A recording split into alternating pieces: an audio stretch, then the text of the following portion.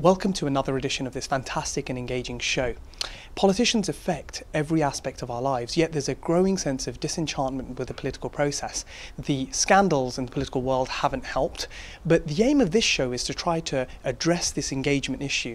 And what we try to do is to give you an insight into those that represent us in the Houses of Parliament, and also to ask them the questions that you are concerned about. Today is a very special show. We're covering the by-election that's currently ongoing within the Feltham and Heston constituency in West London. Now, this is of national importance because it will almost serve as a pulse check to the performance of all of the national parties. We will be speaking to each of the three candidates from the respective parties and getting an insight into their backgrounds and also asking them the questions that count. We're here now with Boris Johnson, who's here supporting Mark Bowen, the Conservative candidate for the by-election in the Feltham and Heston constituency. Boris, what are your thoughts? I think Mark's a fantastic candidate, and the great thing about him is he's a local guy. I've been very struck just walking around with him today, up and down this shopping area, in and out the aisles of the Asda, how many people already know him and have been talking about their problems with him. I think he'll bring a great deal to Feltham and Heston in Parliament, and he'll work very, very hard. Absolutely, Boris. And Boris, this by-election has a national significance. What do you think the results are going to be? Well, I think it's obviously it's too close to call, and I wouldn't want to predict the outcome right now. But you look at the polls in the country, and I think it was the Tories and Labour were more or less neck and neck. So I really wouldn't care to prophesy, but I think Mark's got a fantastic chance, and he's an outstanding local candidate. I think I'm right in saying, are you the only guy who lives in the area? The only one who can win that lives in the constituency. Oh, sorry, the only one that can win that lives in the constituency. There you go. Everybody at Sangat TV, Mark Bowen. Sasrikal. That's what it is. Sasrikal. Thank you so much, Boris. Appreciate your time.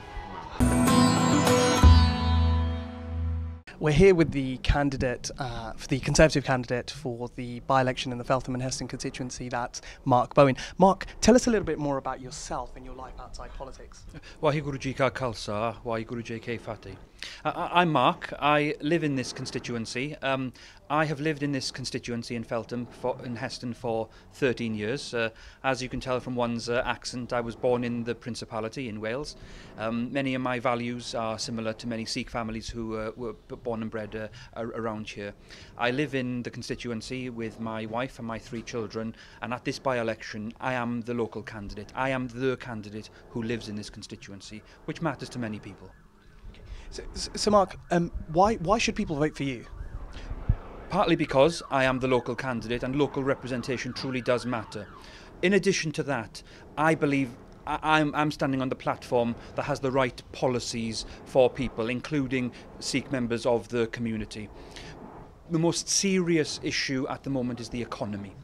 And I give you the example of the deficit. The government has said it wants to eliminate the deficit and then begin to attack Britain's debt problem. If I was to say to your listeners, I should max out my credit card and then let my 3 young children pay it off later on, I think many of your listeners would lose respect for me. The nation's finances are no different. So what I'm saying is the government is absolutely right. It's got to eliminate the deficit. We've got to live within our means, and then we've got to attack this debt mountain because it's in the interests of our children to do so. So Mark, a criticism that's often levelled at politicians is that they don't really talk about their flaws. So if I was to ask you, what are your weaknesses, or what are the aspects of your party policy that you would like to change? In terms of a personal flaw, my wife would agree. I'm a bit emotional at times. I think it's a Libran trait. I get frustrated when I don't get results, and sometimes I can take things personally. And I've been told don't take things so personally. So I would call that a flaw. In terms of disagreeing with party policy, which I think is a very important question to ask of all politicians, because none of us should be robots.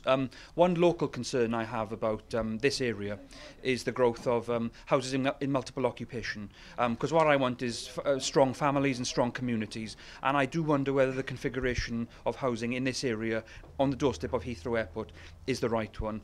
I'd also like to see my party go that little bit further on the devolution, the West Lothian question. I say this as a Welshman, but what we've got with the devolution project, we have Welsh and Scottish members of Parliament voting on English matters, whereas English constituency MPs cannot vote on matters in the Principality and in Scotland.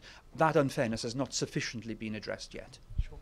So Mark, engagement is always a key issue. If you were elected, how would you ensure that you would stay engaged with local people?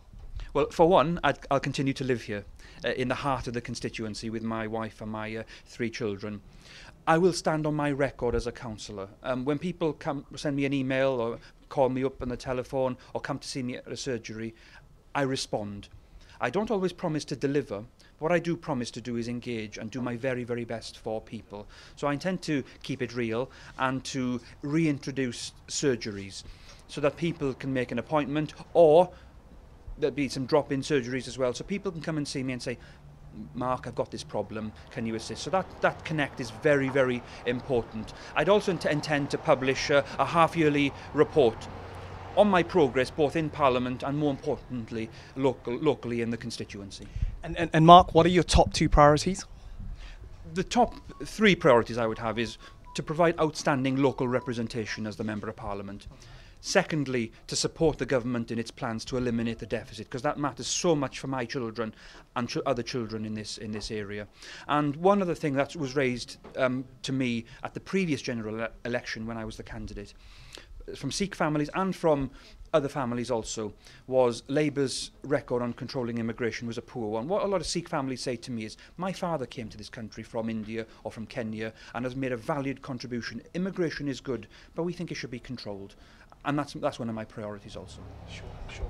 And if we were to move on to the issue of unemployment, so nationally unemployment is over 2.3 million. Youth unemployment, so those between the ages of 16 to 24 unemployed, is over 1 million. Locally, we've seen a rise of 147% in youth unemployment from the month of January till now. What would you do to address this issue? Well, firstly, I would dispute the figures. I'm a project manager by trade, and we refer to something called baselining. So when you compare something from one period to another, you are comparing apples with apples. This 147% statistic, I don't think is a credible one, because you can move young people from this scheme to that scheme and keep them out of the headline figures. That's not credible. So what we've got now is some credibility and baselining. In my opinion, one young unemployed person is one too many.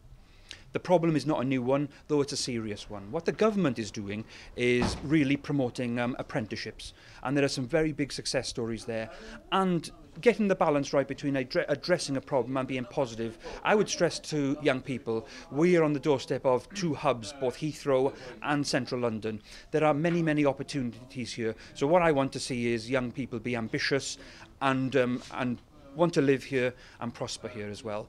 But I think the government is making a good start in terms of dealing with the problem. Okay, so I think you've touched on a very interesting point, and that's Heathrow. And Heathrow is without doubt a major local employer, both in terms of the service industry and blue-collar work, and definitely one of those stimulators for helping to employ young people locally. Now, the third runway is something that they've asked for, so the British Airports Authority have asked for time and time again, and they feel that this could help to hold them in good stead. How do you feel about the third runway? My position was no different to to Alan Keen's position, who unfortunately passed away, which is why we have this by-election. I agonised over this issue on a personal level. I work for one of the airlines. I believe in Heathrow. Heathrow is crucial. There were strong economic arguments in favour of a runway expansion. However, on balance and with reluctance, I took the view that the environmental impact and the externalities marginally outweighed the economic benefits, and that's why I reluctantly decided to support the Conservative Party policy of opposing a third runway. And if we were to move on to something which is dear to a lot of people's hearts, and that's crime and the perception of crime. Now, again, some figures that have been touted locally are that there's been a third rise in terms of knife crime locally in the London Borough of Hounslow over the last year, while actually in neighbouring boroughs such as Kingston there's been a 14% decrease, and in Richmond it's around just under 5% decrease in knife crime. How would you tackle this issue locally? This is one of the issues we have campaigned on. What the party is saying, we're going to get tough, no messing, zero tolerance when it comes to knife crime. And one of the pieces of literature we've delivered during this campaign was to explain to people, if you are found guilty of carrying a knife, and it's demonstrated you have some dishonourable intentions when carrying a knife, it's 2 strikes and you're out. You will be in trouble. So the message is clear. With a Conservative government, we are going to get very, very tough, even tougher than we already are, on knife crime, because I do share local concern about the problem. Sure. Well, thank you so much, Mark. And Mark, you've got the Right Honourable Paul Uppal with you. Paul, I believe you're the Member of Parliament for Wolverhampton South West. That's right. You're here today with Mark. Any words, any thoughts you'd like to share with us? Well, first of all, Sat Sri Akal Baji. I mean, I've been out with Mark for the last few weeks now. He speaks some quite Dungi Punjabi as well, which I've been particularly impressed with. He's a local man out in the constituency, and what I would say is be a strong voice for Feltham and Heston. I think that's very, very important in Parliament, and I can see that he's actually got the essential ingredients to go and be a marvellous Member of Parliament, actually represent this constituency in the way that I think it needs to be represented. Hi there, we've got with us Yvette Cooper, the Shadow Home Secretary. Yvette, you're here to support Seema Malhotra, the Labour candidate. What are your thoughts? Well, we've been talking to parents outside the school this afternoon, and it's great. They're getting a great response, and also the really good thing is a lot of people know Seema already, you know, because she's got such strong local roots, because she's been talking to people on the doorstep around the area. So a lot of the parents have already said, yes, we know Seema already, and yes, we're supporting her this week. And Yvette, just to kind of a follow on now, the by-election, of course, some said has a national significance because it's almost a pulse check on the performance of political parties. How do you think your candidate will do? Well, I think we've got such a fantastic candidate with Seema. I think the things that the Labour Party is campaigning on, jobs, growth, we really need more jobs for this area. We really need to support the economy, and I'm really worried about what the government is doing. They're cutting too far, too fast, and that is hitting services as well as jobs in this area. So I think we've got a strong message for the Labour Party, but also a brilliant candidate in Seema too. We're here with Seema Malhotra, the Labour candidate for the upcoming by-election in the Feltham and Heston constituency. Seema, first of all, tell me a little bit about yourself and your life outside politics. Hanji, Sat Sri Akal first. I just want to say that I've grown up in Hounslow, I went to school in Heston, this is a place that's my home.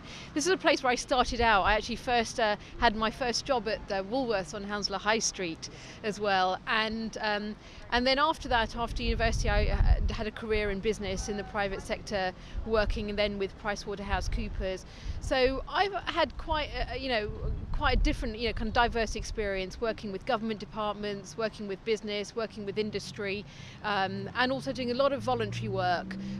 One of the other things I've done is I set up a women's network to support women coming forward in public life and politics, and also ran a project to increase diversity, ethnic minorities also on our public board, so that all our communities are playing a real role in our public life in Britain. Sure.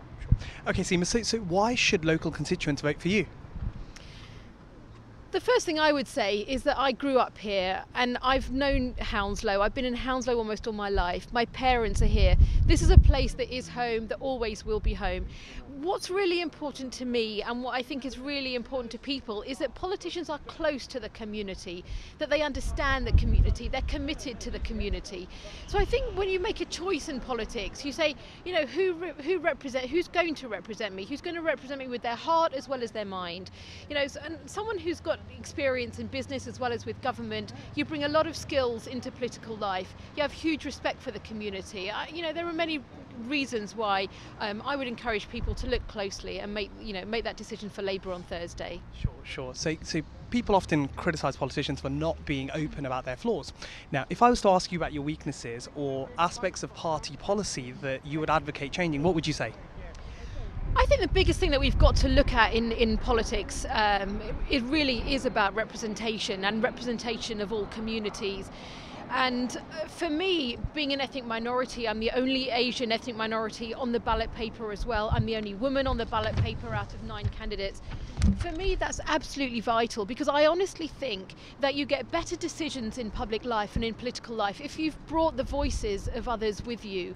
And so for me, I don't think the parties have worked hard enough on that. We've made, greater progress at a local level than we have in Westminster. I think that's a really big thing we've got to change, and for me, playing my part to make that happen, is really important. And engagement is always a key issue. How will you ensure, if you're elected, that you'll continue to be engaged with local people? Well, firstly, I think you've got to be in the community and part of the community, as I have been for so long. That means being at the gurdwaras, being at the mandir, being with the mosque. It means being in at community events. It means when you have surgeries, you have them in your office, but you have them out in the constituency. You are meeting people on their doorstep, as we have been. This is part of the political life that I have known for over 20 years, since I was at the school in Hounslow when I joined the Labour Party. I honestly think that's part of what a politician has to do. I want to be accessible, I will be accessible, and I will be part of the community. So Seema, what will be your top 2 priorities if you're elected? The 2 top priorities, I would say, that we've really heard talking to so many people, Asian families, other, English families, all the communities that we have in our diverse, Somalian families, this community that is so rich in Hounslow, as well as businesses. The 2 things we have heard so strongly is that people want support to come through the downturn, help reduce the cost of living, help with, young people staying on at college, help with tuition fees, and reducing tuition fees. We never wanted to see that treble, we fought against that. These are the things that people want. Make our lives easier, help us get on in life, reduce the cost at this time. The second area that people have really raised is crime and antisocial behaviour. We want our streets to be safe. There's a risk that goes up when people are, suffering in the downturn. We want our streets to be safe for ourselves, for children. So, and making sure we've got the policing we need is absolutely vital. Just want to explore those issues a little bit further with you. So I'm going to throw some statistics at you. So currently unemployment's sitting at around 2.3 million nationally. Something like 1 million young people are out of work. And locally in the London Borough of Hounslow, something like there's been a 147% rise in unemployment, and youth unemployment specifically. What would you do to address this issue? That is also about Feltham and Heston specifically, because Feltham and Heston has got bigger issues than other parts of Hounslow as well, and other parts of London.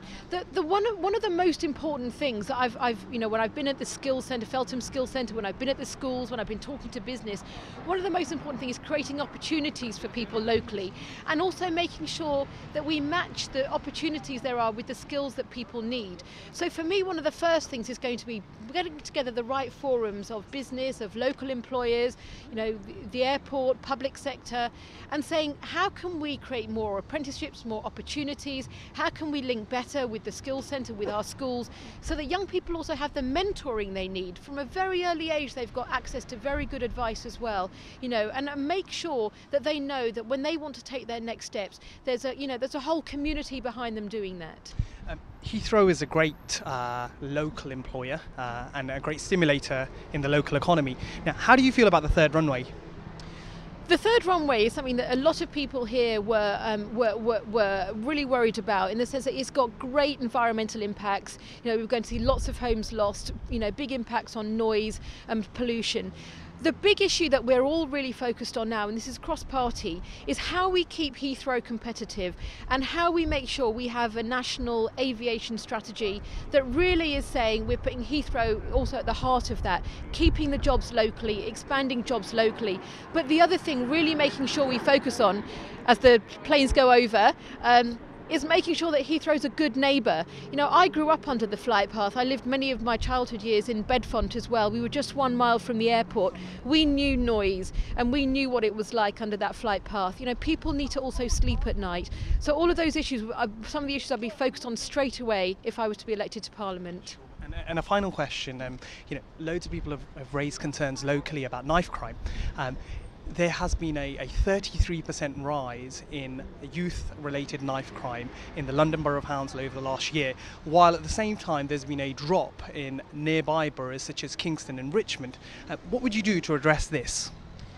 Well, these issues are so complicated. What I would say firstly is we've got to tackle, the self-esteem issues that affect young people and why they feel sometimes, need to go into gangs, and those things that we know are affecting a number of the boroughs, in a lot of boroughs in London. And so working with the police, working with councillors, working with all parts of the community, we've got to turn around the lives of young people, working with them so that they've got alternatives. And there's good work going on in Hounslow and other boroughs to make that happen. The first thing I want to say on this as well is that we've got to be ambitious for our young people's lives, and if they know there's a message of hope coming to them, they'll be less likely to turn to crime. And also in these time of downturn, when they think there's less available to them, that we say actually there is a future available to you, it's there if you want it, and we'll support you going for it. Seema Malhotra, thank you so much. Thank you, Sat Shri Akal.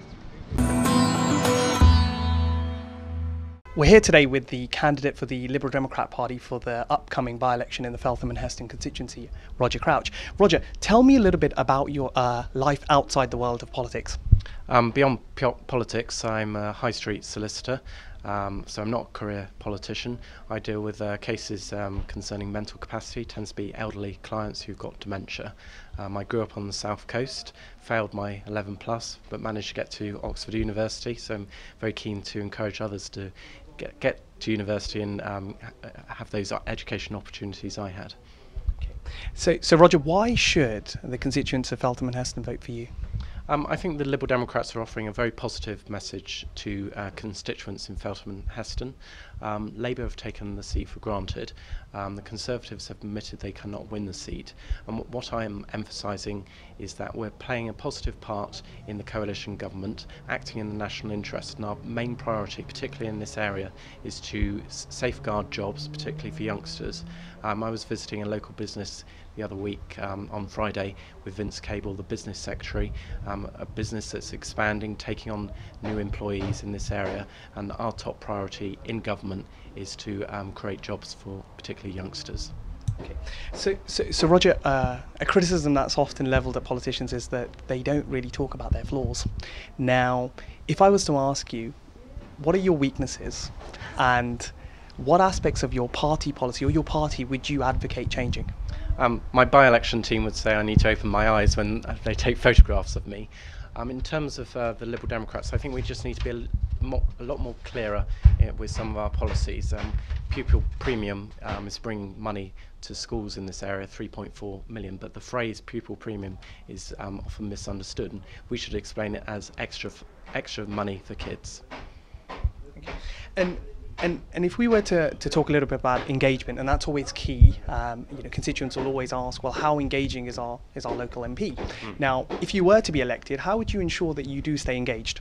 Well, during this election campaign, I've been trying to have lots of conversations. It's a very short campaign, so it's very difficult to speak to everyone. But after the election, if I'm elected, and even if I'm not elected, I will want to carry on having those conversations, listening to local residents, dealing with their concerns, and actually working with them to resolve those issues. And I would pledge to have a weekly surgery. Anyone could turn up and talk to me and discuss their issues, very much like Vince Cable does as a Liberal Democrat MP. Despite his role in government, actually the constituency is really important. We must never take it for granted. And are you based in the constituency? I just live over the boundary in Twickenham, so 5-minute cycle ride, and I'm there in Feltham Town Centre and with the constituency. Fantastic. Well, okay, so could you explore for us your top 2 priorities if you were elected?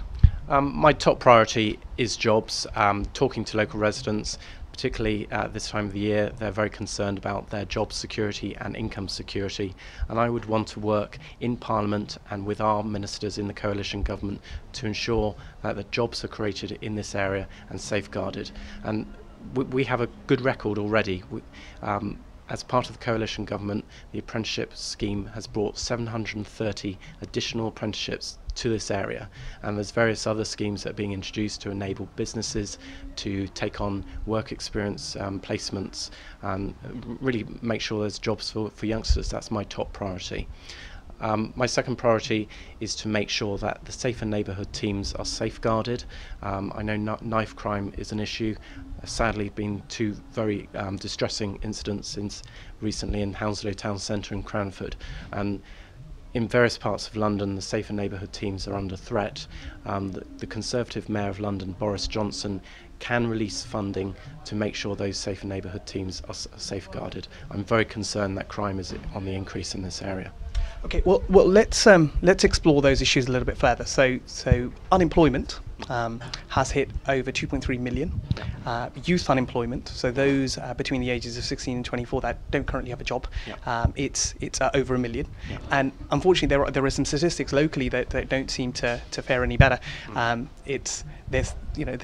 is a case to say that youth unemployment has risen to 147% over the course of this year. Now, what would you do to address that issue? Well, it's a top priority of Liberal Democrats in government, and we don't want to have a lost generation. At the beginning of this campaign, I was very lucky to meet with the Deputy Prime Minister, Nick Clegg. He was able to tell me about the £1 billion youth contract, and as I said earlier, that's apprenticeships in this area, 730 additional apprenticeships, additional money for smaller businesses to take on youngsters, and those who've been on the unemployment register for over 3 months will now have the opportunity to have a work placement or work experience. And as I said earlier, we also want to encourage the entrepreneurs in this constituency so that they can grow. I'm very concerned that some of the parties in this election have very dangerous and reckless policies. We must remain positive players in Europe. 3.5 million jobs in this country, that's 1 in 10, depend on us being part of the single market and having access to that large, worth trillions of pounds single market. Okay, so Roger, locally, Heathrow Airport is probably the most important employer, and there is a desire to build a third runway. They've been harping on about it for a very long time. Where do you stand on that issue? I'm quite lucky. My grandfather was a pilot and my father was an air traffic controller, so I kind of have a history of aviation in my family. I recognise the importance of Heathrow. About a quarter of the population in this constituency depend on their livelihood at Heathrow, and it is incumbent upon the Member of Parliament for this area to make sure that Heathrow remains the international centre for aviation in Europe. Having said that, I think it was right that the coalition government scrapped the third runway plans. We also have to recognise that local residents do have to live alongside the airport and have to deal with the pollution and noise. So it's a very delicate balancing act. The additional thing I would like to do, the government have an aviation policy review in place, and I want to ensure and lobby our ministers in the Department for Transport for the reinstitution of the Cranford Agreement. Sure. And I think you touched on a very important point earlier on, and that was around knife crime. So recent statistics suggest that a knife crime, youth knife crime, has gone up by a third across the London Borough of Hounslow. This is while knife crime in your borough of the London Borough of Richmond and also in the London Borough of Kingston has gone down. Now, how would you address that if elected? It's a very distressing statistic. As I said earlier, I would want to make sure that the safer neighbourhood teams are protected. There should be additional funding for those areas where knife crime is an issue. I'm also concerned that Labour-controlled Hounslow Council, whilst there's no direct connection, have cut back on youth services, and we must provide a different route forward in the future. Crime should not be tolerated. We have to work together as a community and provide alternatives to crime for youngsters. I've listened to many local residents who are really concerned about antisocial behaviour, and we don't want them manifesting itself in more serious crimes. Boris Johnson, Paul Uppal, Yvette Cooper, what a fantastic show. Thank you so much for joining us. A final message to our sponsor, 5 Star Estates, a local business that were kind enough not only to support us with teas and coffees, but also the use of their offices. And now, I suppose there's only one thing left to say. Let the democratic process take its course. I look forward to seeing you again soon. Thank you.